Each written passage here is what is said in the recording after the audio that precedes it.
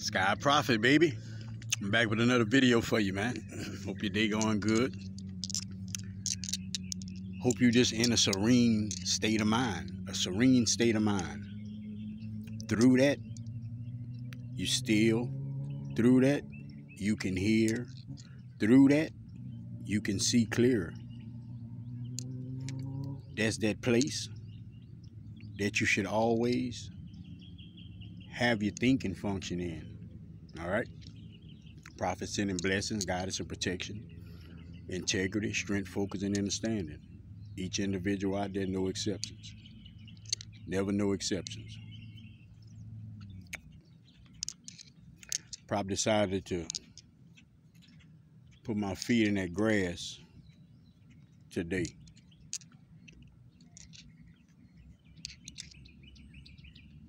So the message for you, Spirit led me to bring, is remembrance. It's remembrance. Every time you open your eyes, each and every time you open your eyes, you meant to see more, you meant to see clearer, you meant to see deeper. The initial, the first time you see something, you meant to see deeper than that. You meant to see past that. That's the process of you evolving, you advancing yourself as a being. This Kundalini energy, these new energies that you've never tapped into, they multidimensional. They allowing you to see certain things. All right. Now, you've been living on this earth. This earth is magical. It's magical. It knows you. The earth itself knows you. All right. Now, when you think about intentions, when you think about attention, that's your energy, right?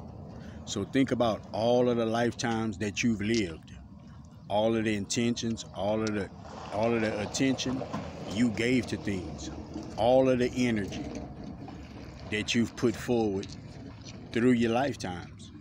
All right? I want you to remember that, because your energies is imprinted. It's imprinted within it, within the earth, period. I know you heard that saying before. Like somebody run across somebody and they be like, man, they sure recognize me. They know me, but I don't remember them. You might have did it yourself. That is you with your relationship with Gaia. Gaia knows you. Gaia know your name. Gaia know how you are. Gaia know what you need to fix, what it need to send to you, how to create certain atmospheres for you, okay? But you don't remember that connection. Think about all of that energy. Think about how cool you and somebody gotta be for you to keep going to somebody's house and say, hey man, you could hold this for me? Hold this for me? And you just go each and every day, all day long, man. Look, hold this for me. And they steady hold it for you. That's how this grid do. That's how this Earth's grid do.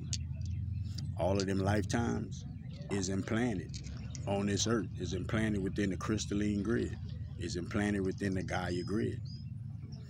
The consciousness is raising. The vibrations is raising. That's why you being allowed to tap into certain energies. Okay? Now, all of these energies trying to assist you. You got energies that's trying to bring you into certain knowings, bring you into certain directions. You got to remember what Prophet said. Your life, it consists of pushes and pulls. It's pushes and pulls. You're going to be pushed out of certain things. You're going to be pulled into certain things. Vice versa. You got the dark and you got the light. Both of those, the dark and the light, both serves its own purpose. That's why you got yin and yang. We've been taught to look at the dark as negative, okay? But that dark helps that light helps that dark, all right? But you coming in all of these remembrance of things. See, you thinking when you come in contact with something for the very first time, you just take a liking, you take an attachment to it. You thinking it's just a liking that you have to something. No, it's remembrances. It's remembering things. You know, I always use this example. These guys on American Pickers, they got this one particular one. You know, he like all these old gas station signs, old oil signs, just all the old memorabilia. You know, from gas stations and all of that. That's tapping into. You know, that's what that is. That's what that is. His remembrance of that. You know, and you come back, you get to tap into your energies. Like that explains like a child prodigy. That would explain that. Them individuals, they young, but they coming to this earth, they tapping into those energies. All energy holds information. It holds information, it holds glimpse of images, quick images, you know, that'll flash across you. 9 out of 10, you don't even recognize them as being images. It's so fast. But but remember, every time you've came, all of your energies has been on the grid. It doesn't leave. Energies is what? Nor created or destroyed. Just transformed, just transmuted. That's all you can do with it. All right? Now you got to understand that when you come into these remembrances, it's for a reason for you. It's bringing you to enlightenment. It's bringing you to things within your Akashic record. It's bringing you into certain things that you need for your evolution. See, when we walking out here, we naive, we not paying attention to how we really living. We missing so much information. You're missing so much guidance. It's synchronicities all day long for you because it's divine timing all day long if you choose that. Just if you choose it though. So your whole life you've been trained that you live one time. It's been hidden from you that you've been coming to this earth lifetime after lifetime in different vessels. You wasn't taught that. You wasn't taught how deep those likes that you have, those attachments that you have. You wasn't told just how deep they rooted within you. It's all remembrance. It's all you coming into a remembrance. The kids. These kids, they more elevated than our generation was when we were small, than the last generation was. Okay, it's just advancing. That's why you could say the kids get smarter and smarter.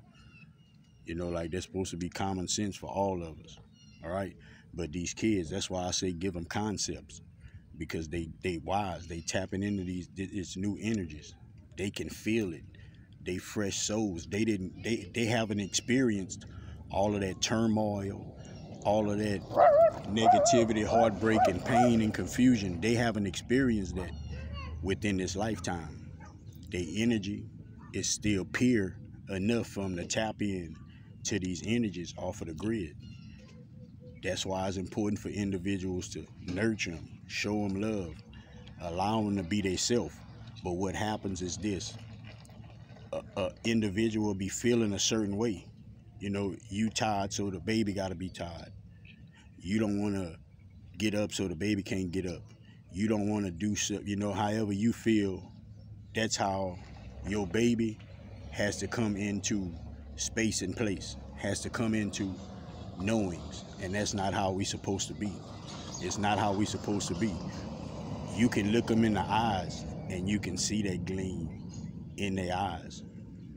You can see beyond if you paying attention. You gotta nurture them, help them find themselves, because they can tap into their gifts at a young age. Don't push all of that negativity, all of that sick, all of that disease, all of those simple them concepts, them low vibrational concepts in their head. Keep it away from them. Don't teach them pain unless they come to you with that. Like, don't teach them these things. Teach them high vibrational thinking. Protect your energy, protect yourself to and from. Watch your surroundings. Watch what you take in your ears, watch what you give out your mouth.